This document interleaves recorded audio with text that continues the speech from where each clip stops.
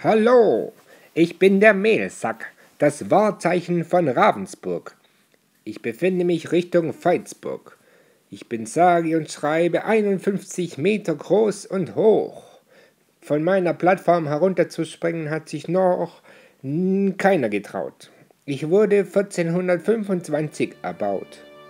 Um den Dreh bin ich fertiggestellt worden, doch die Beteiligten sind längst über den Jordan.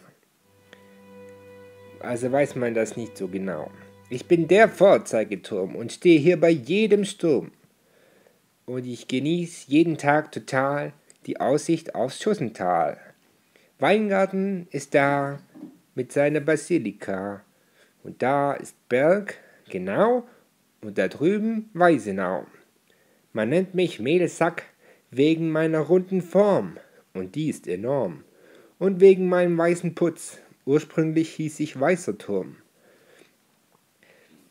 Im Gegensatz zum grünen Turm, der gar nicht grün aussieht, außer sein Dach, an dem man ihn erkennen kann. Ja, der grüne Turm hat eine sehr dunkle Geschichte, doch von der ich heute lieber nicht weiter berichte. Also zurück. Hex, Hex, Bing! Egal, sei's drum. Es geht hier um mich, den weißen Turm. Ich bin schließlich das Wahrzeichen. Nur der Blaserturm kann mir das Wasser reichen.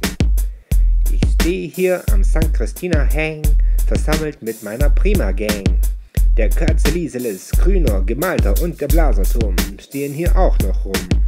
Sowie das Obertor und das Untertor. Stellt euch vor, Ravensburg ist eine sehr verspielte Stadt, die einiges zu bieten hat. Es ist die Stadt der Türme und Tore, Amore. Besichtigt mich doch einfach mal und genießt den Blick aus Schussental.